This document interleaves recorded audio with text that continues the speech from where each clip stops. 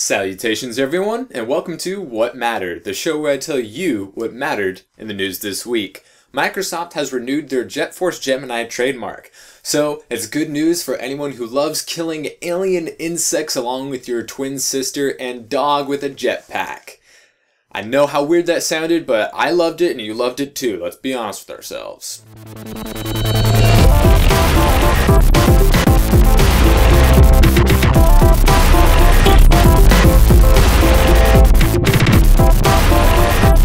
A lot of big news this week in the cinematic and television universes for superheroes, with no bigger event than the DC Dawn of the Justice League event that they held after the Flash premiere this week. And we got to see some concept art of the Justice League lineup as they're going to be when that film comes out, which will be next November, with Wonder Woman coming out next June. Those are now official. So this is our very first look ever at what Cyborg and the Flash are going to be looking like in this DC cinematic universe. We already knew what Jason Momoa's Aquaman was going to look like, but we're kind of left in the dark about Flash and Cyborg, and seeing this concept art, they look, you know, pretty much what we would expect. No surprises, you know, they're pretty faithful to their comic book adaptations from what we can tell and contrasted to Aquaman. And of course we have the Trinity right there up front. So they showed us basically just concept art and, like, you know, the roles that these heroes play in the DCU, which we already knew before.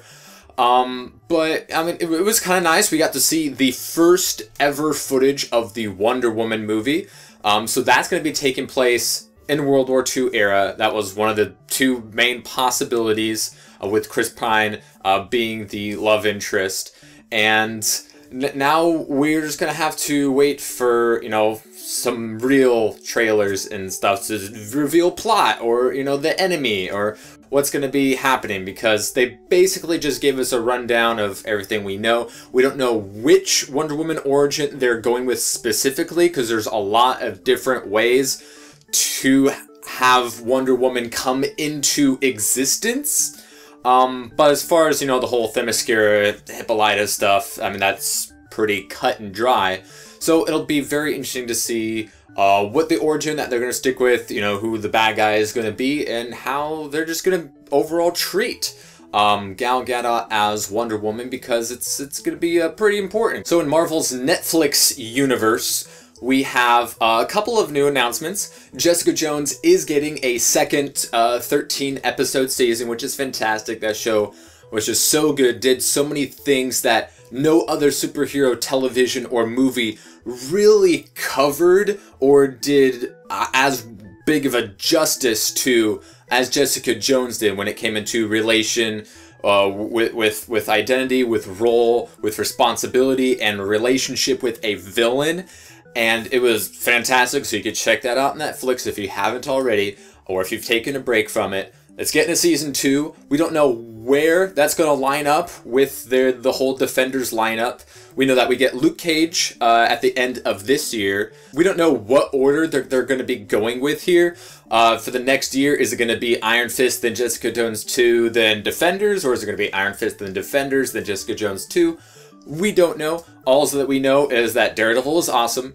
Daredevil Season 2 is going to be awesome. In fact, so awesome that they're thinking about spinning off the Punisher for his own series, since we've known from the get-go that they have been really impressed with Jon Bernthal's performance as the Punisher. And Jessica Jones was awesome, and Iron Fist will hopefully be awesome as well. Luke Cage is going to be awesome because he was awesome in Jessica Jones. And we can't wait for Daredevil Season 2 and then Luke Cage at the end of this year. Which, of course, by then we'll probably know what order they're going to be going in for the future in 2017. The other awesome property that Disney owns right now, Star Wars, has announced that Episode 8 is being pushed back from May of next year to December of next year. So we're going to have to wait another 7 months to get our hands on the next installment, after The Force Awakens just blew everybody out of the water with expectations of both quality and quantity of cash money. So Yeah, that's a bit of a shame. There was rumors leading up to this announcement that there was going to be rewrites, that the Force Awakens new characters are going to be given bigger roles than initially intended, because Disney was really caught off guard about how popular these new characters are, which makes sense to me because they're all amazing. I was surprised on how much I liked the new characters a ton, and it's going to be pushed back. So we don't know if there's going to be rewrites. There's also a rumor that they're trying to conquer the month of December, that they're just trying to make the December the Star Wars month, since they broke all of the records with The Force Awakens. They saw how much success that they can have in that window. Rogue One is going to be coming out in December of this year, so might be hoping that, you know, for 2017 that they can just continue their dominance of the month of December and just make it the Star Wars month. So who knows what exactly is going behind the scenes. We do know that everybody loves the script, that has seen it in its original form, and that it's going to be a lot darker than The Force Awakens, which were two things I think we could have figured out on our own, but nonetheless are also very exciting to hear. Taking that May 26th slot for next year will be Pirates of the Caribbean 5, which was been pushed up from its initial July release. So that's getting pushed into Star Wars' old slot. We also know that Spider-Man is getting moved up. No really word about anything outside of that. But yeah, we're gonna have to wait a little longer. It's not gonna be a year and a half between, you know, 7 and 8. But now it's just going to be 12 months until you see a Star Wars movie, regardless of what it is. So, yeah, it's a shame, but as long as it's amazing, I think we can all just calm our midichlorians down for just a little bit.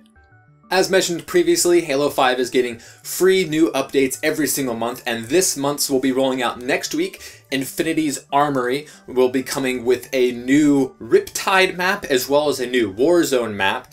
And along with the new Warzone map will be a new Warzone REQ weapon in Halo 2's battle rifle as like a legendary kind of variant. So that's going to be your free content for Halo 5 for this month, Infinity's Armory. Look forward to it, and then watch, you know, Halo 5 at the Winter X Games in Aspen, because that's a thing. Nintendo has detailed the Amiibo functionality for Twilight Princess HD on the Wii U. The Midna Wolf Link Amiibo will unlock a new special mini-game type of arena thing where you have a certain amount of hearts and then you take down a bunch of enemies, and then that saves your like record and you try to beat your record. Sounds pretty cool. Additionally, with the already existing Zelda Amiibos, if you scan in your Link or Toon Link Amiibo, it will refill your arrows. If you scan in your Zelda or Sheik Amiibos, it will refill all of your hearts.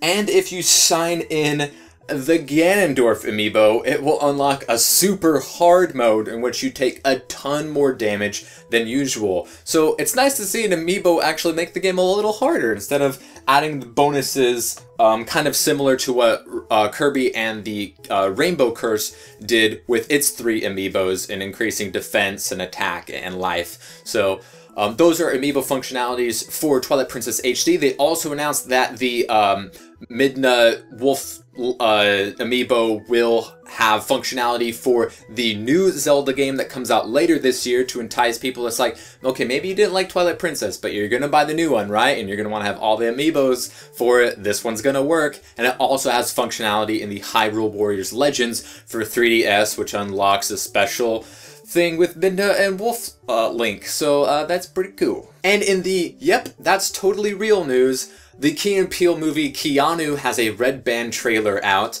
Looks like a John Wick parody where a little kitten is stolen and they have to infiltrate the underground gangster world as 2 super like white-black guys trying to fit in and talk the talk and walk the walk and trying to find their kitten Keanu, who's sporting a do-rag now, is like the pet of like a gangster lord.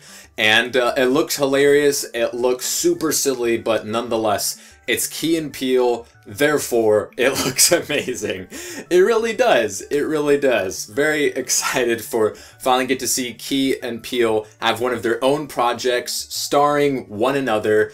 on the big screen. We know that they're working on that substitute teacher movie. That script is probably still being worked on. We don't know if that's going to get picked up or not. But if this gets success, I think we'll have a lot more things to actually laugh about for once in a movie theater.